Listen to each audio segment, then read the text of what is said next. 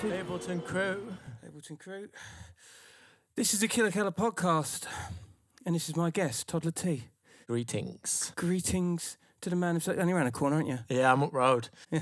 I'm the first time in the Killer Keller boudoir. Yeah, the heights. Yeah, up there with a fresh cup of tea. Thanks for having me, bro. Yeah, Toddla's tea time. Toddla's tea time. The Steez man himself. So, how do you like your tea? Because I tend to have a tea bag in mine. Too baggage.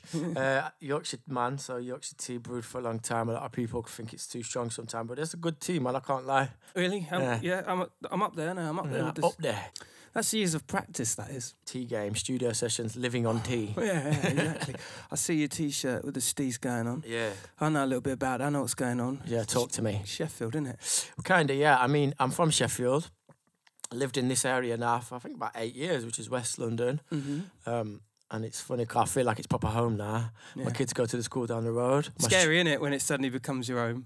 Kind of, yeah, yeah. I mean, it's weird, like, because, like, I always thought Sheffield I'd never leave. Yeah. And then I did. And now it's like, it's not my home anymore. Yeah. So, yeah, this is my area. This is kind of my community, I suppose. It is for sure. It's a joy. Because you've done all the carnival. I mean, you've been doing carnivals around these parts yearly. Yeah, annually. 5 years I've had my own sound. But I used to pilgrimage down to Notting Hill from Sheffield from like 2005. And it's funny because I didn't ever move around here intentionally because of Notting Hill Carnival. It's just the way life landed myself. And then my studio's right in the thick of it too.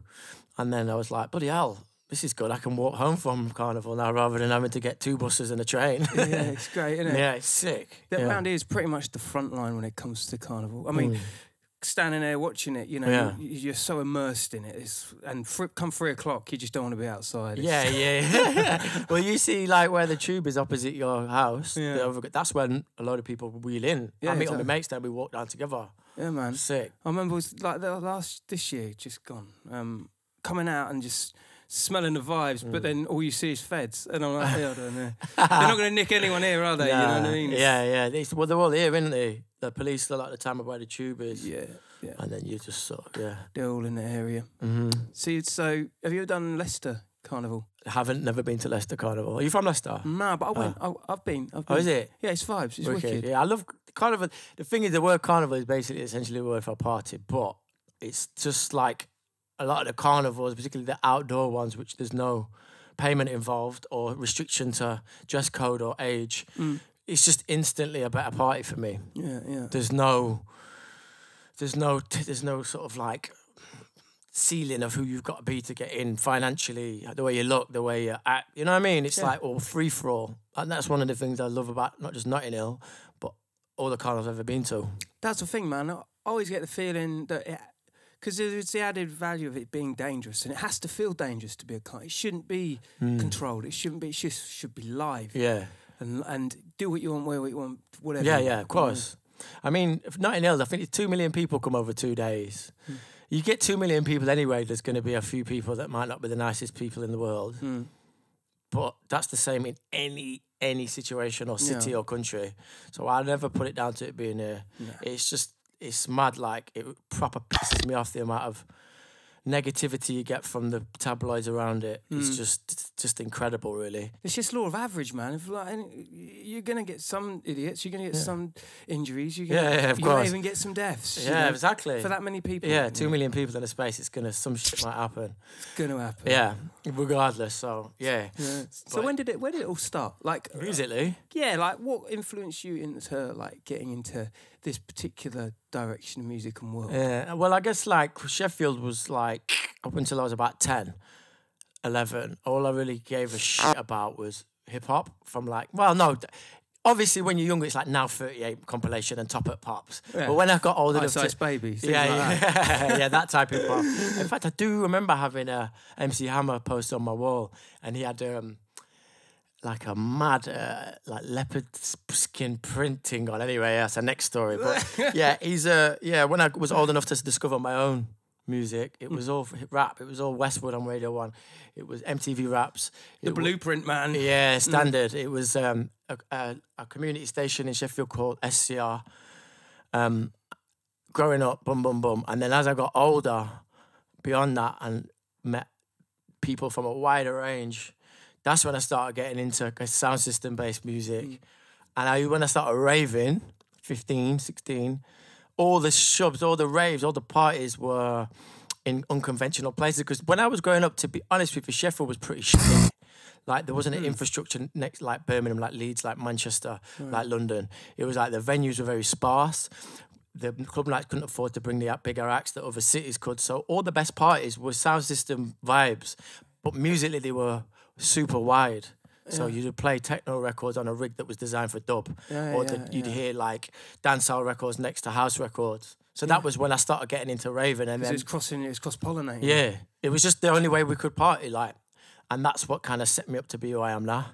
I mean, there was definitely a poignant moment, like a transitional phase where all of a sudden universities got really on board with like massive lineups of different. And I think some of it was because, you know, people Under the Stairs or Jurassic 5. It's kind of backpacker type. Yeah. They'd come to a gig, but no one would know them, so you just ramp up loads of different acts underneath. And I think that's what began the start of that sort of thing. Definitely in terms of like that type of big events. Yeah, for sure. Plus, like I say, there was so sparse that people that came to our city, it was locals that really I thought were the sickest because they would hear all the time. All the local selectors and the sound systems were the ones I was like, these are sick. Because we didn't get like, you know, your big DJs and artists like other cities. So it's super self-contained scene. Yeah, totally. And going back to the hip hop thing, now one thing that I know that I'm familiar with you for is your collection of like hip hop T-shirts. Oh yeah, yeah. I kind of slowed down on that, you know. Since I had kids, I thought, let me spend my money on something more practical. You got some classic vintage. Yeah, I went through this period of me and my friend James just like being obsessed with rap T-shirts, and we used to do this thing called Raptober.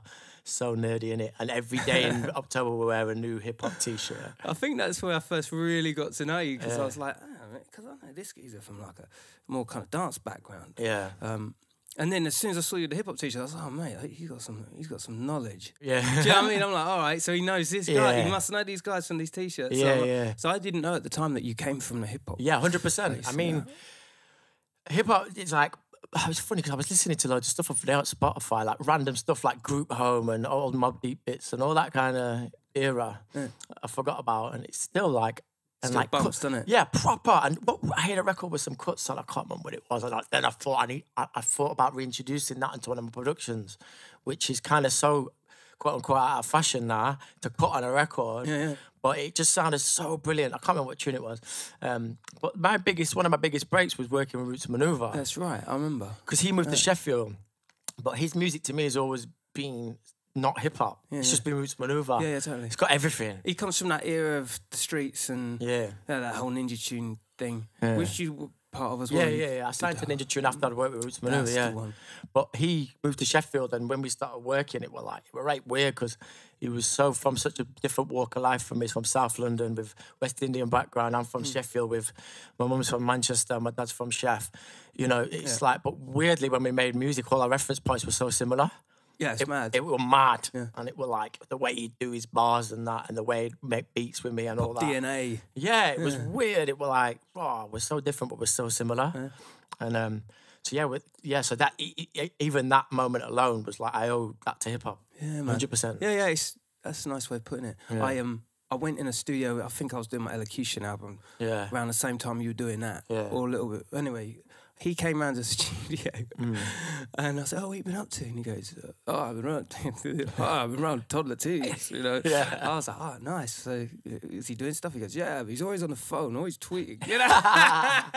Yeah, I guess that's the generational gap right there. Totally. Yeah. He was like completely pen and paper, man. Yeah, you know what I mean? Or head top a lot of the time. Yeah. Oh, yeah, he did that a lot.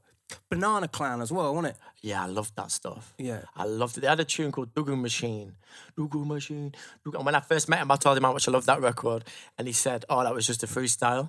But that's like, well, I think it is in terms of like the way they'd done it in the studio was like a vibe. But just, that to me is just like the Jamaican in him coming out. It's like capturing bits. Talking off mic a minute ago about Sweetie Ira and how he works and pasting it together.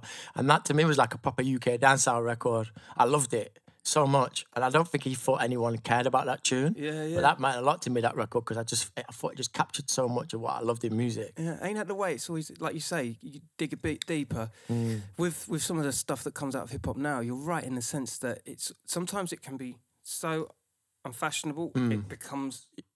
Yeah. Do you know what I Right, mean? it flips instantly. Yeah, all of a sudden it kind of is. Yeah, totally. I was listening to Public Enemy not so long ago, and they had this moment where they're phasing the tune. And it sounds... at first I was like, oh, I forgot about that. Yeah. Don't know how I feel about that. Yeah. But then all of a sudden it's like, actually, I might use that. Yeah. yeah, 100%. It's funny, but modern rap, because like I've reached that point in my life where I just have to accept that certain things are not for me.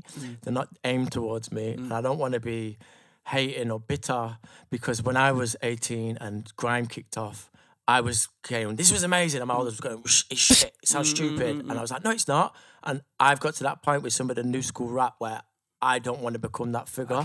Yeah. And you've got to respect that the youngers are doing their thing, and it's punk, and they don't want me to like it anyway. Yeah. I'm 32 now. I feel that. You know what I'm saying? So respect you, do your thing. Yeah. Like a lot of this new American stuff is that 6ix9ine kid, and there's obviously that little pump guy, all this real simple rap.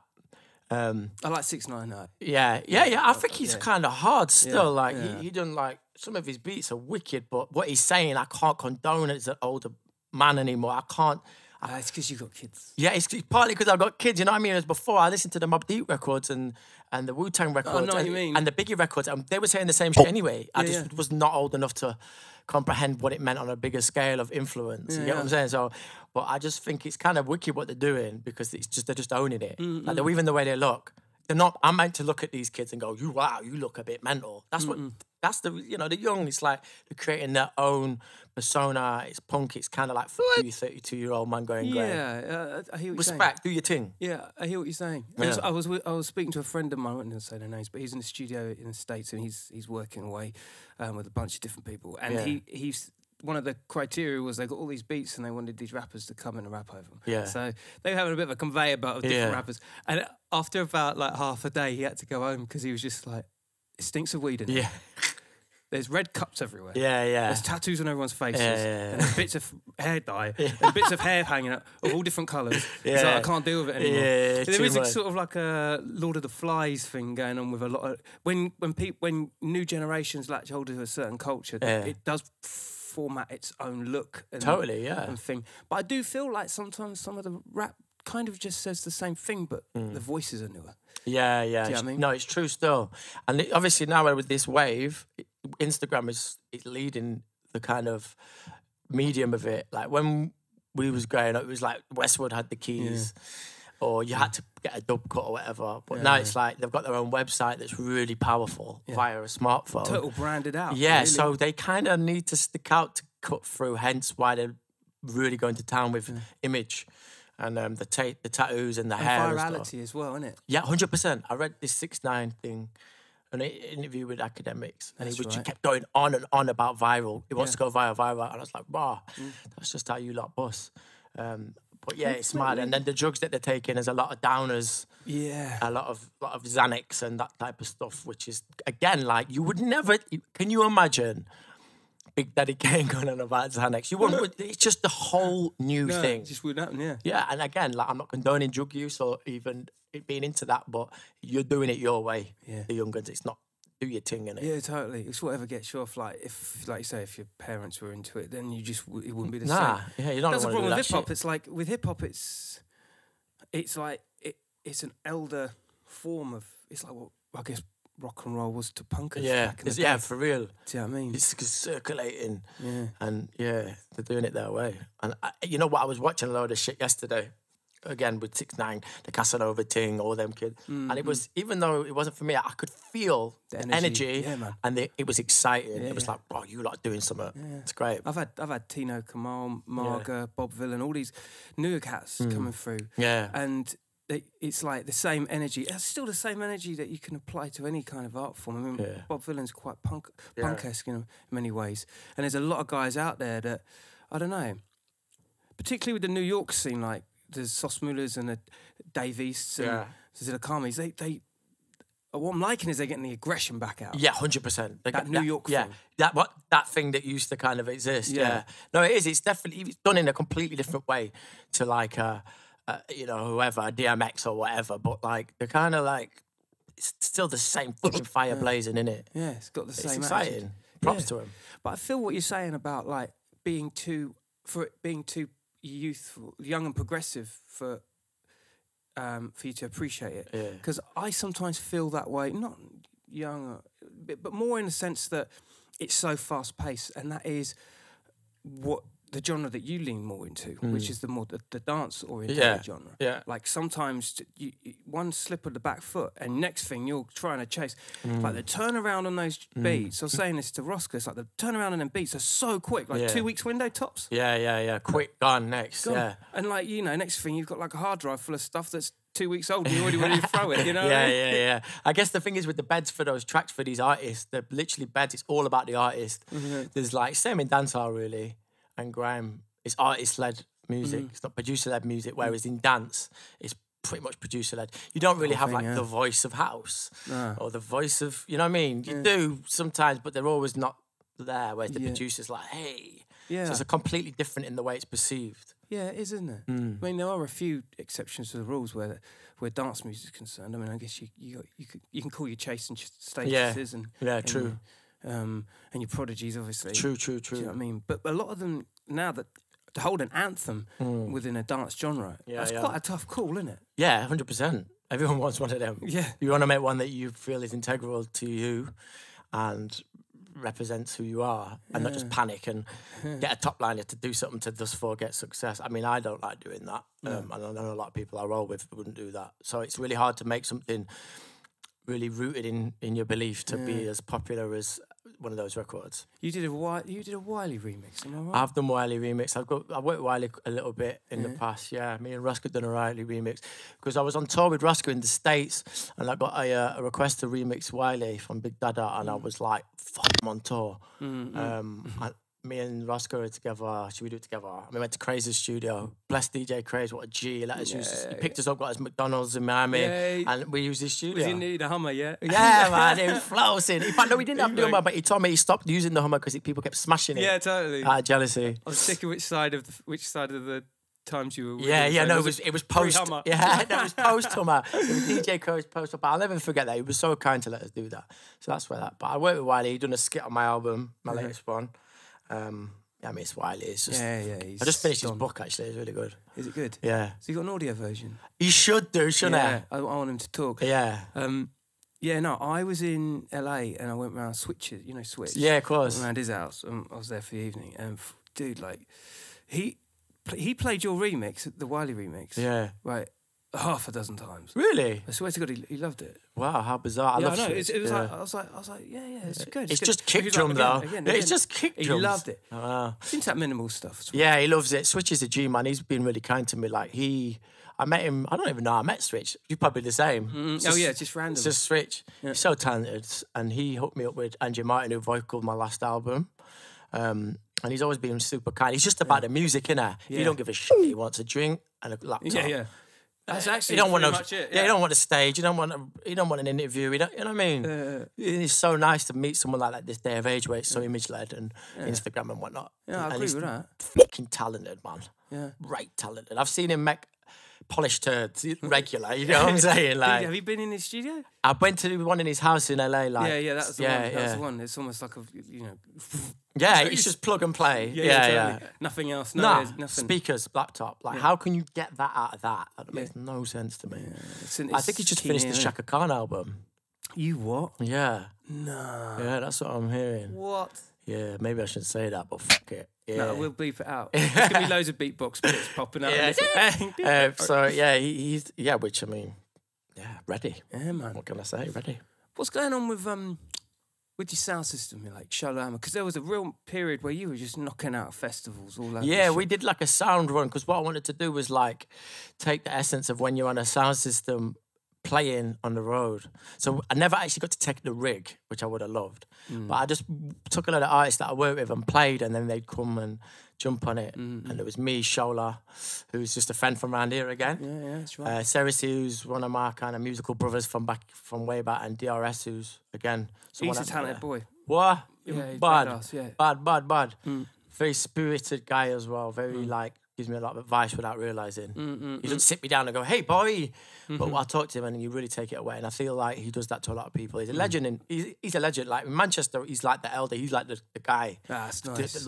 The people think, you know what I mean? Yeah. Anyway, so we all went on the road together and it was fun, man. We just played dub plates. They'd jump and do their tracks. We made some records together as well as the collective. Yeah. That was a while ago now. Real fun memories of that era because that's the first time I'd toured in like a live or bandy. So it kind of reminded me of Spit Kingdom when I used to do Spit Kingdom. Yeah. Oh, yeah, of course. Yeah, I used to actually, do you was there at the Jazz Cafe. Yeah, that was sick, man. That was a moment, man. You must have loved that show. Yeah, it's good fun. It's good fun. I mean, you know, next time I'll think twice about, you know, being the promoter / the manager. By the end of it, I was absolutely frazzled, and everyone else was just like, "I'll see you later." Yeah. No, that's the thing with putting your own events on. People don't realise. Killed me. It does. It's full on, man.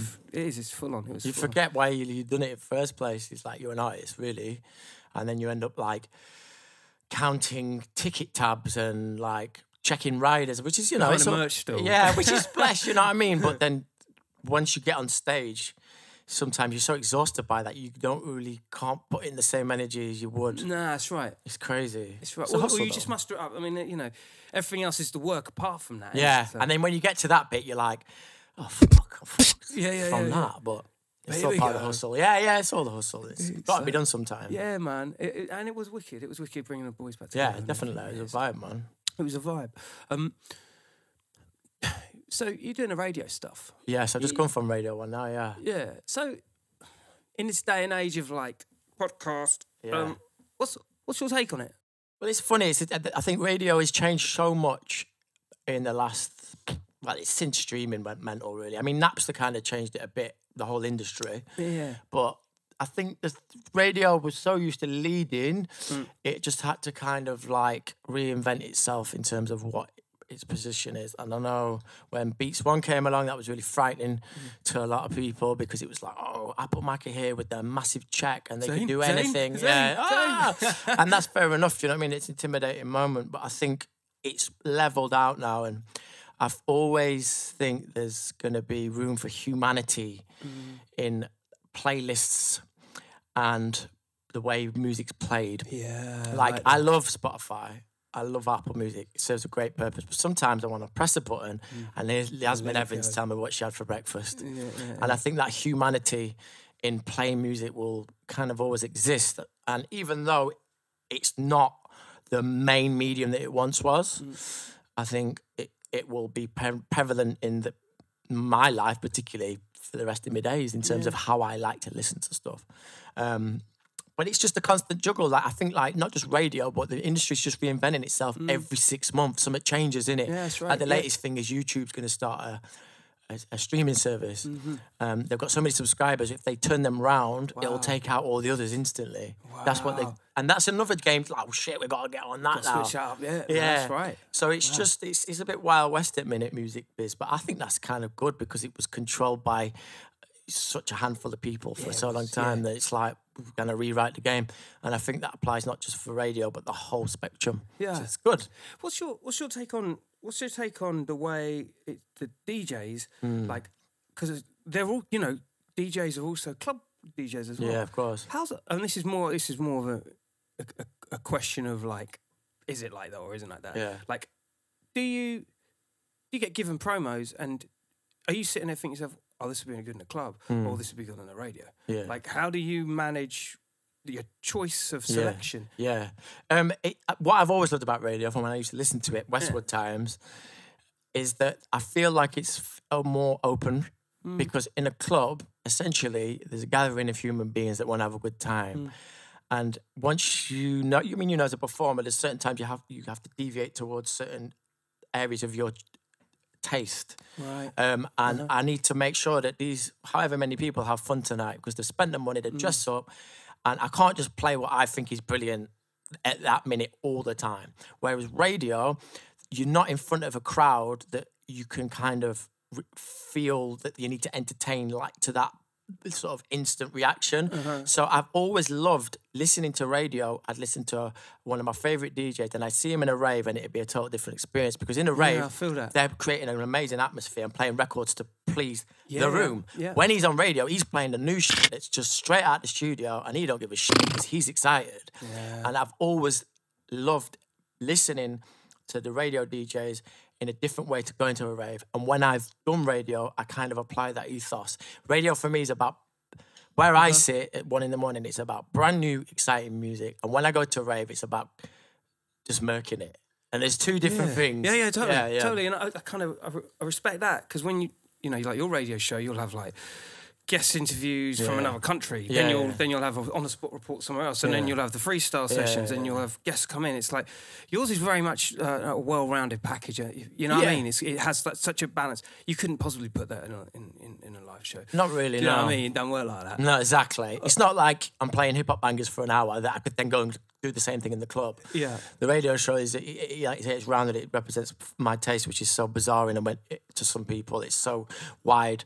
Whereas a club, it's just about creating a great atmosphere for the moment with records that I believe in. I also feel like, if you don't mind me saying, that you kind of spearheaded a lot of people getting back into the game. Like Roots Removal was definitely one of them. But, and when I say get back into the game, I mean that loosely.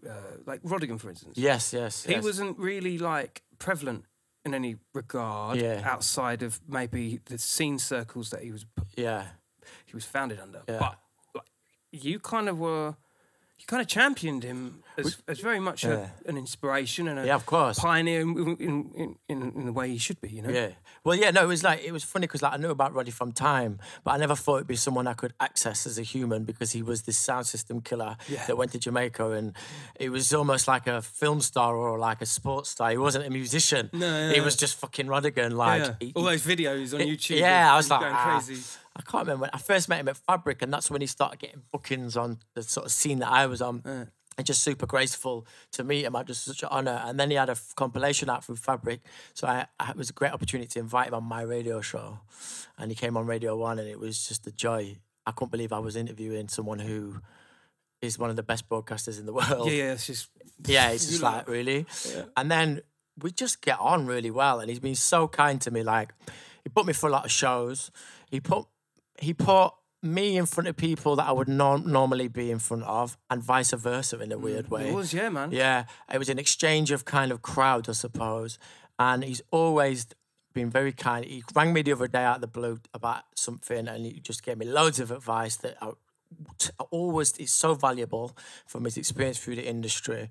Every time I play with him, he still knocks my head off. Like, I just can't believe how brilliant he is. I forget almost because he's become a friend. When we go to Jamaica with One Extra, he's always been so kind of like welcoming to me and making sure that I know people. I played with him in Jamaica twice, which for me just is a head fuck. That is just like... That's a head fuck for me. It's a snapshot, isn't it? Yeah, because I used where to... you want to be in your career. Yeah, and like, that. Like I used to say, to me, Rodigan was not... He's fucking Rodigan. He's not with us. He's over there. And when we done that, he was so kind and introduced me and encouraged, and he's become like a proper mentor. That's awesome. Yeah, I've got so much respect for the guy. And then away from music, he's just a proper good bloke. I love it when your heroes become like cool. Yeah, rather than the other way. He really is the cool. I could sit with him, we'd talk about fucking movies, and he's still as cool. You get what I mean? So he's a G. Yeah, it was a nice little era when we was playing together all the time. It's kind of shadowed out now with his tours and my tours, but yeah. But he's killing in our books and tours and... Too right, man. He deserves it. He's He's a nice guy. I hit him up randomly, like, with a bunch of beatbox IDs for his radio show. Oh, sick. Yeah, and he just like got back to us and was like, Tell him I say thank you very much, and I'll be playing them on the radio show. Yeah. Do you know what I mean? That sort of vibe. Gracious, respectful. I mean, that's what it's all about. Yeah, 100%. At the end of the day, when you meet your idols, what you really want to achieve is like, oh, I'm going to meet my idol. Yeah. But when they're really fucking cool as well, it's perfect. It's necessary. But yeah. So, what's the plans? For me, well, it's funny. I did an album last year with this lady called Andrea Martin, who's a singer-songwriter from New York, and she's wrote like some of my favourite records. She wrote like Angie Stone, Wish I Never Missed You Anymore. She wrote like a load of, and then Vogue, Don't Let Go, like all these amazing, badass tunes. like just like real you know, tunes that you hear and there's no faking them. Yeah, they just come from the gut. Like. Yes. Yeah. So anyway, I met her through Switch in New York. She voiced my album. It's been a joy. We had a great year. We concluded it with a show in December at Oval Space. And now it's like, I was like, shit, I need to make some new music, which I've been doing anyway. But this year's all about the new wave. So I'm working with new artists more and more. So my first release this year is with a girl called Rachel Fox. I've done some production for this girl called Jade Dana, Mina Rose, Young T and Bugsy, all types of new wave artists that are coming through. So you've got to check these artists out. Yeah, they're all bad, all of them. So it's about sort of collaborating with them. And that's kind of what I do on my radio show anyway. I use it as a platform to express what I think is brilliant, but give a little stage to the new breed. Yeah. So it's just a continuation of that, really.